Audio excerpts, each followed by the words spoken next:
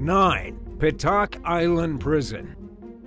Petak Island Prison, situated on an isle in Novozero Lake, shelters some of the most violent criminals in all of Russia. The convicts spend roughly 22.5 hours confined in a cramped two-person cell. While you might assume the remaining hour to be dedicated to recreational activities or exercise, it may come as a surprise that for that last hour they are locked in cages. Its reputation comes from the absolute loneliness and isolation that have driven some of its toughest convicts to madness. Less than 200 Russian criminals are now serving life in prison after the death sentence was scrapped out for good. The institution is so isolated that convicts need to be transported for hours through abandoned towns and the woodlands of the Vologda area before being transferred by boats to the Isle. Now that's a level of security and confinement. The bathroom is a steel pail, and their bedding is just a plank of wooden board. Tuberculosis is a widespread ailment among convicts, and those who die are cremated in a neighboring hamlet, with just a number plate designating their grave. Considering such terrible living conditions, psychological issues are inevitable. The inmates receive no education, they are given only 2 brief visits a year, and are denied any hygiene-related amenities. The threats here don't stem from rebellious inmates, guard aggression, escapes, violence, or sexual assault. The threats are entirely in the imagination of the inmates. 8. La Sabaneta Prison. While you might expect a prison to be controlled by the National Ministry of Prison Systems, there's a prison in Venezuela controlled by its prisoners themselves. Yes, you heard that right. In what could be named one of the most notorious prisons in the world, the La Sabaneta prison is controlled by gang lords serving their time inside. The jail premises were built to hold approximately 15,000 convicts. But guess how many are actually in there? 25,000 of them.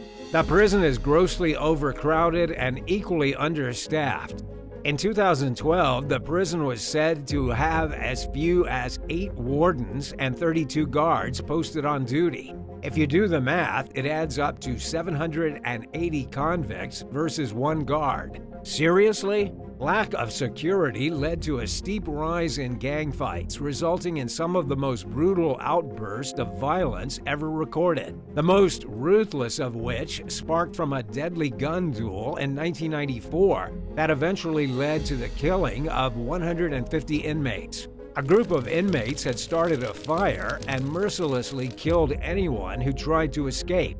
This massacre is deemed one of the deadliest prison incidents to date. The number of casualties shot up as prison guards tried to gain control of the situation. Such riots were a regular affair within the dreaded and deteriorating walls of the cramped-up prison. The living conditions within the prison weren't great either. Due to the lack of space, the prisoners were compelled to string up a swarm of hammocks above each other in their congested 8 by 12 square feet quarters to ensure room for sleeping. As for the others, they just crashed on the ground, elbow to elbow. Inmates bathed from the same water container placed in a corner and relieved themselves into bags tossed out of a barred window into an open-air patio. Imagine the stench of human waste. Within the walls of La Sabaneta, it's a daily fight for survival. The only source of drinking water was from a rusted lavatory pipe, which would be grimly infested with germs and parasites. Under such adverse conditions, medical care for the wounded or diseased isn't common. Convicts are left to sew their own injuries and heal themselves amid poor, unhygienic conditions, devoid of painkillers or antibiotics. Government-run raids would yield anything from drugs to weapons to even endangered animals being held captive. Be it Coca-Cola or cocaine, pretty much anything could be smuggled in. A riot broke out in 2013 and killed 16 inmates. This led to the closing of the prison gates forever. The last prison lord to take charge, Moshe Edwin, a gang leader, refused to leave his newfound kingdom. Today, there are talks of converting the prison into a museum to showcase one of the most corrupt prison systems in the world. 7. ADX Florence. Dubbed as the Alcatraz of the Rockies, the ADX Supermax Control Unit is meant to house the worst convicts in the United States. It accommodates 336 male inmates and is under 24-hour surveillance. Since 1994, this prison has been harboring some of the world's most dangerous criminals, including El Chapo Guzman, the famous drug lord. He escaped from a high-security facility in Mexico in the year 2015. He managed to escape through an underground tunnel that was more than 1 kilometer long. But ADX Florence isn't as easy to escape from and has been his home ever since his recapture. Inside the walls of this prison are offenders of assaults, spies, scammers, among many other crimes. It also holds several terrorists responsible for the 9/11 attacks on the Twin Towers. Robert Hansen is also a prisoner here. Hansen is recognized for being the worst spy in the history of the United States for his stint of providing intelligence to the USSR despite being an FBI agent for more than 20 years. No one has escaped. It is regarded as the safest jail in the world. Prisoners spend almost 24 hours a day imprisoned in their cells. They only get 9 hours outside per week, sometimes less depending on behavior. They're let out one at a time into an outside cell or a concrete pit that's barely 10 steps long. Even the patio has a construction that replicates a cage. Despite the stunning location in the heart of the Rockies, the prisoners can't peek outside and enjoy their surroundings. The windows are so tiny that they barely allow any amount of light. Once inside, the prisoners tend to lose orientation of where they are placed. Prisoners' cells are built with advanced monitoring equipment, controlled remotely by the guards. Even the lights and shower are controlled remotely. The whole prison is set up with gun turrets and laser beams that ensure the area's safety 24/7. There are reports of prisoners who confess that it's better to receive capital punishment than to be sentenced to life in the ADX. So much so that it has driven 8 inmates to suicide. In 2012, a complaint was filed by prisoners who say the conditions within the prison are simply inhumane. The complaint argues that the circumstances within the institution's walls create an atmosphere that drives the inmates to torture and abuse. 6. Tadmor Prison. The Tadmor military prison, located in Palmyra, Syria, gained recognition worldwide when Amnesty International, a global movement that campaigns against abuse and for human rights, asserted that every aspect of it was designed to dehumanize its inhabitants. Tadmor Prison holds the worst reputation for being synonymous with torture, madness, horror, and death. The episode responsible for this prison's notorious past is when the president of the state, Hafez al-Assad, escaped an assault on his life by the Muslim Brotherhood in 1980. It was stated that he instructed his troops to execute any prisoner inside as a means of getting vengeance for the assault on him. A Palestinian writer jailed for 2 years for voting against the leader once said, "It's utterly unfair to call it a prison. In prison, you have basic rights, but in Tadmor, you have nothing." Another prisoner added that they were not even allowed to make eye contact. With torture lurking around the corner at all times, most prisoners were left to die from random deadly blows, eye gouging, crushed fingers, and limbs. The brutality, torture, and terrible treatment behind the walls of this institution have awarded it an infamous history that cannot be easily forgotten.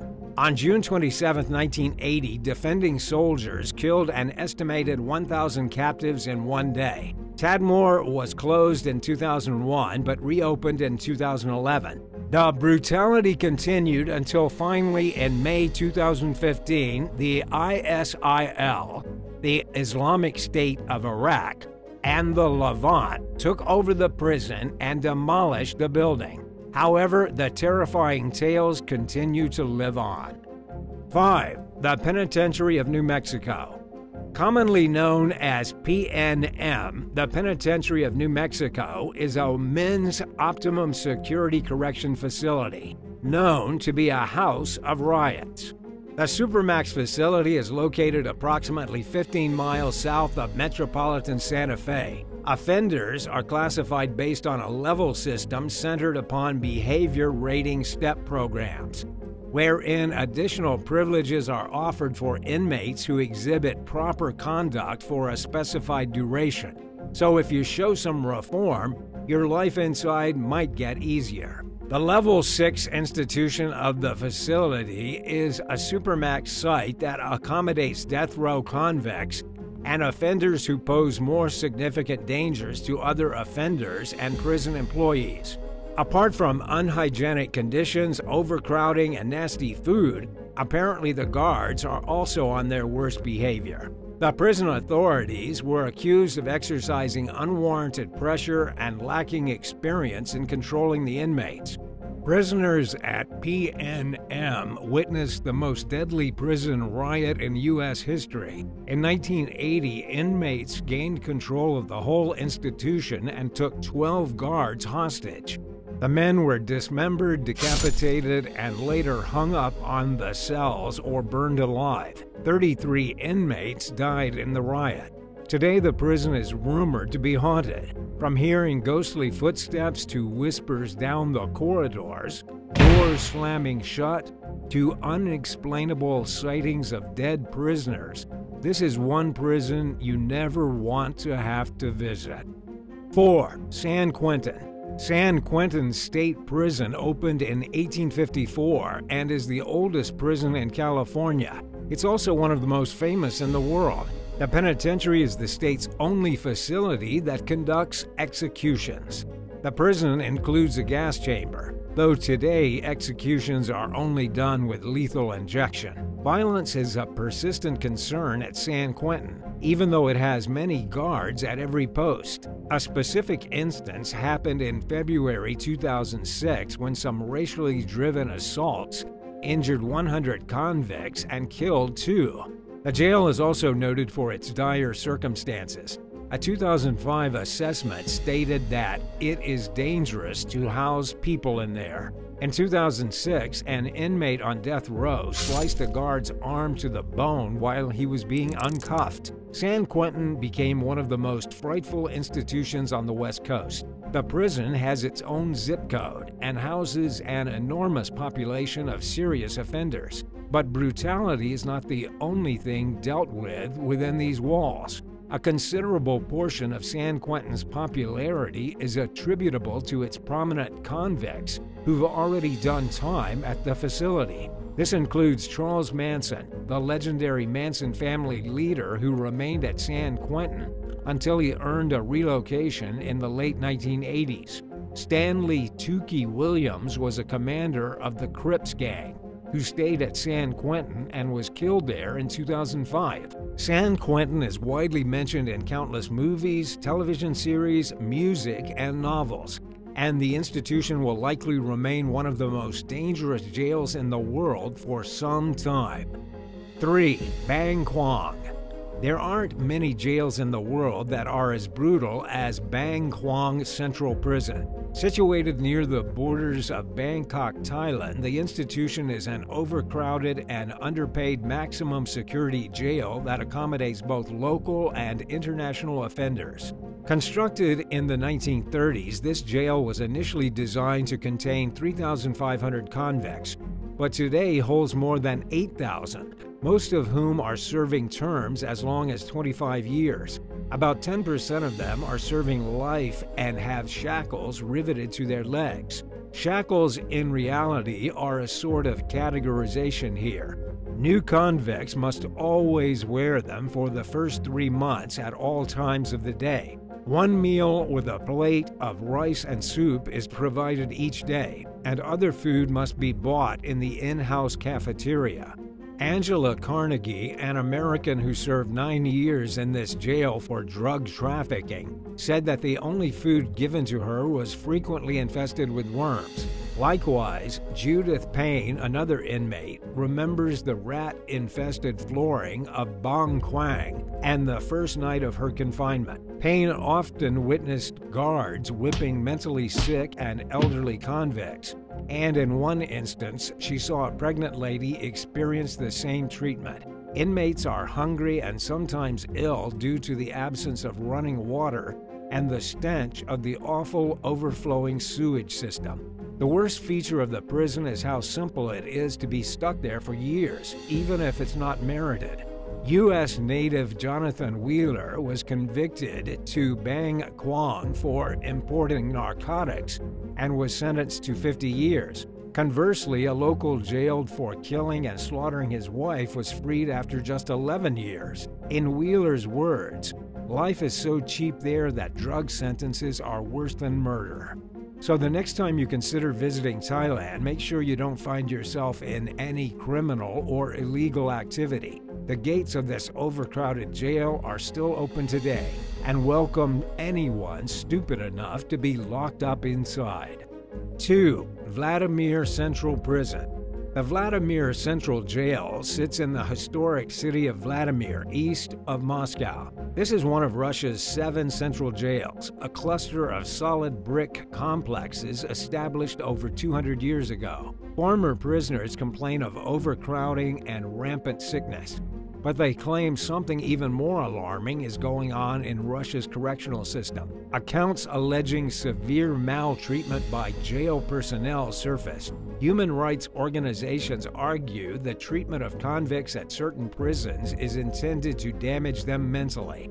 A prisoner named Vladimir Gladkov states that the guard routinely torture their victims. Gladkov stated, "They would force us from our cells, order us to spread our legs and put our hands against the wall, and then beat us with batons until we had to help drag each other back to our cells." Another former convict, Yuri Skokarev, claims that those who sought to report to the authorities would receive even harsher punishment. Human rights campaigner Lev Ponomaryov claims there are several torture prisons around Russia. During the last 8 years, things have gotten so bad that some inmates are driven to suicide. Ponomaryov had presented a page-long letter. It was believed to be written with a prisoner's blood because he had no pen. The writer had appealed for assistance, stating he was frightened for his life. 1. Guantanamo Bay. The Guantanamo Bay Detention Camp, also known as Gitmo, houses suspected terrorists captured by U.S. military forces in Iraq and Afghanistan. The prison is located on the southeastern coast of Cuba, where the U.S. leases land for its naval base under a treaty dating back over 100 years to the 1898 Spanish-American War. Cubans have protested U.S. presence on the island for years. Following the attacks on the World Trade Center on September 11, 2001, then-President George W. Bush launched his War on Terror. Following this attack, a military prison was established on Guantanamo Bay, intentionally outside of U.S. territory. Since 2002, some 780 detainees have been held at Gitmo. Since its opening, hundreds of prisoners have been held at Guantanamo, some without charge. Some are simply held on suspicion of their participation or connection to Islamic terrorist groups. According to former President Bush, the foreign detainees were not entitled to U.S. constitutional rights because they were being held outside of U.S. territory. 11 prisoners have been held in Guantanamo for up to 16 years despite never having been charged with a crime. They have been dubbed the Forever Prisoners. The regular rules of the U.S. prison system don't apply in this highly guarded institution. Authorities can punish the inmates in any way they deem fit. There have been several appeals to close the center down. President Joe Biden has promised that the prison will be closed before he leaves office. Thanks for watching. Which one of these prisons do you think would be the worst one to be locked up in? Let us know your thoughts in the comments below, and don't forget to hit subscribe if you haven't already. See you next time. Bye.